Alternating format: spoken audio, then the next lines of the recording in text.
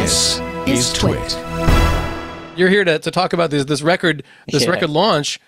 What happened, right? What happened with Aftershock 2? Walk us through it. Kind of like Dr. Irwin mentioned, is it took them 15 years after the club was founded to launch Traveler 4. And the goal with that was so far in 2004, actually, I don't know if maybe Ian was inspired by the Go Fast launch, but in 2004, a group of amateur hobbyists, they were adults kind of all in their careers already. They got together and launched a rocket called Go Fast to 380,000 feet. Space, the boundary of space, the Kármán line is around 330,000 feet. So yeah, it took our club 15 years to do that.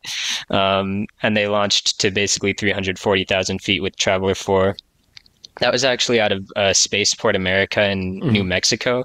We launched all of these videos that you're showing right now, our smaller vehicles. Those are the ones that launch out of Mojave. Got it. And then we get the bigger rockets in more remote locations, basically. But yeah, then after Traveler 4, the pandemic struck pretty soon after, and we wanted to go back as soon as we could. But then, because the club relies on transfer of knowledge, we just needed to make sure, because people are graduating. That's one of the main challenges with the club is people are graduating. We wanted to do something bigger and better, but it just took us a bit of honing our skills, passing on the knowledge. All those people who had been there for the time of Traveler 4 taught us everything they know, and then it took us another 5 years, but we got there. And it was so I mentioned Go Fast was 380,000 feet, and Aftershock 2 went to 470,000 feet. Wow. And that's those are the only 3 rockets by amateurs that have made it to space. So we think we crushed the record pretty well. So well almost that we don't know if we should attempt to beat it, because it might go over the legal limit. Hey, and they're beating Virgin Galactic and I think Blue Origin, so that's pretty impressive, because those guys have a little more money. So Dr. Irwin, I have a question. And I wanted to mention, it's comforting. I was watching the video yesterday. It was comforting to see that from your little inside camera that the nose cone came off to release a parachute, just like my rocket did before it slammed into those kids playing Little League, who just stood there with a shocked look on their faces. Anyway, I'm sorry, I'm getting carried away. It's unusual for a lab like this or a program like this to be run and staffed by undergrads, isn't it? This sounds kind of groundbreaking. Well, here's the thing. It's undergrads who have time and motivation to do things that are kind of for glory or for their own purposes, as opposed to grad students who are busy working for typically a PhD thesis. And so grad students have a lot less spare time. Now, that's true. Undergrads, you have to realize that when they graduate and they go out into industry, the industry people interview them, and you can't really tell from somebody's grades how good they're going to be. What you really want to see is what they've actually done.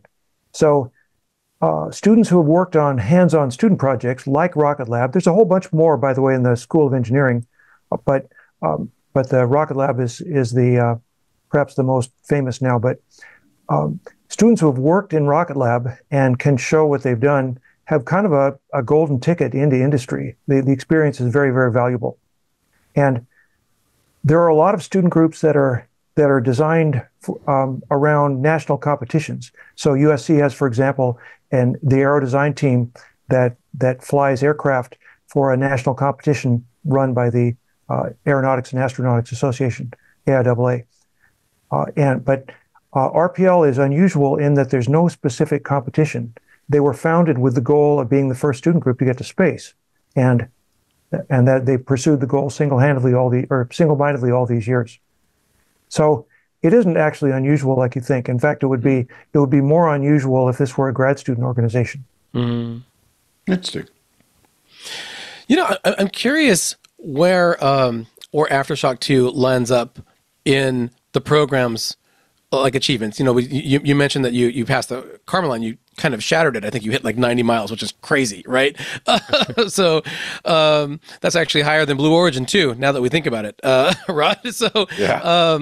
And I think it's about 13 feet tall, 330 pounds, and then you were able to reach like 3,600 miles an hour or so, just over that. Yeah. Where does that line up, in the vehicle evolution? I mean, is the rocket just get bigger and bigger, and that's what lets you get higher and faster? Is it lighter? Is it smarter? Where does it line up for the evolution there? Yeah, so if you look actually at Traveler 4 and Aftershock 2, our two kind of biggest, most successful rockets, they have the exact same outer dimensions. Meanwhile, Aftershock 2 went like 1.4 times higher than Traveler 4. And there's there's a lot of things. It looks basically the same on the outside, but everything on the inside is essentially what allows it to go higher, and some, more thermal stuff on the outside. But, it's actually used a completely new propellant that we formulated, our club formulated, and, we cast that propellant. It uses kind of we kind of squeezed together all the rest of the systems so that we could fit more propellant in there. And then we, made everything lighter that we could. And we actually didn't work entirely by making the rocket bigger. It was mostly by optimizing things, because we actually have like a kind of limit on how big we can make things just based on the infrastructure we have in our lab space. And actually in the future, we're considering making our rockets smaller, but still achieving the same height. So we'll see how that goes. So one of the problems I had in my brief and unimpressive career as an amateur rocketeer, like many, because there were no electronics involved at the time, because I'm old, was tracking the thing downrange. The parachute goes up, you lose sight of it, parachute pops, you kind of might track it for a second, then it disappears. And because I was doing this in Southern California, down Orange County, it was critical to find it quickly because they tended to start fires. And of course, we were always launching in the summer, and whoosh.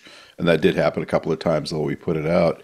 I assume you had some kind of radio tracker on this so you could go track it down?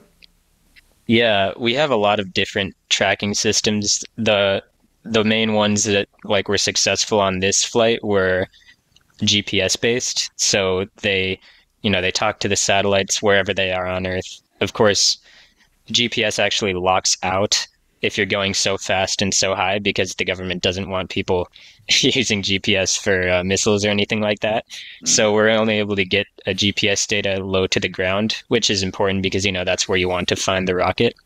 It talks to the satellites, and then radios buzz back that information as well. So the satellites tell us, and then the radios tell us. We have a system that tries to trilaterate the rocket. Basically from the launch point, we send a few groups of people out a few miles away, each in different directions, so they can point antennas at the rocket, and based on, the time that it takes for the signal to go to the rocket and come back, you can tell how much distance the radio signal traveled. And that way you can get a position on the rocket. It didn't work on this flight, unfortunately, but it's worked before, and that's one of the cooler things we're hoping to get working in the future for sure. See, Tarek, science. I was going to say, what happens when you know how to do math and you have computers more advanced than those crummy calculators we had. They can triangulate things. I was going to say, when I launched my Estes rockets, that's the funnest part, is just to go run after it. Most fun. I shouldn't say funnest. That's not a word. to go run after it and try to catch it out of the air. But I guess something that's 330 pounds, you wouldn't want to be underneath that when it came back to Earth. Dan, I'm curious. This launch, this record-setting launch, was on October 20th, and October is the start of the school year. And that's when people are just getting their feet back for academics and whatnot. And I'm curious how the program and the students that you oversee, adapt to that schedule. I mean, is this something that's just always going on in the background, that you have students that you're overseeing throughout the summer and the year, or is there a really specific time where you have to get them into gear and with Ryan and the rest of the members to go out, to go out to Nevada and Black Rock to have everything ready? I mean, I'm curious how you kind of wrangle those cats to get to space when they have finals and everything else to worry about. You're acting as though I'm in charge of the students. Actually, the students are very self-motivated. Mm-hmm. They pretty much schedule their own trips. But by the way, October is not the start of the school year for us. That's more of a UCLA thing because we start in August. So by October, where some of the students are taking midterms by that time. Mm-hmm. So we don't do much over the summer, by the way. The summer is kind of a downtime for the Rocket Lab because the students are all off doing their summer internships. So the lab tends to be fairly empty. But fall and spring semesters are when everything really happens. One year, they were a little late in their launch work, and they actually did a launch during finals week. That was oh my gosh, that worked out very badly. And we made a rule that could never happen again. But in general, when students are going to go out, and by the way, this is a big group. I think, Ryan, correct me if I'm wrong, but I think about 150 students attended this launch. Oh, really? Wow. Yeah, 130 came out here this time. Oh, I was a little overestimated, but still a pretty big group.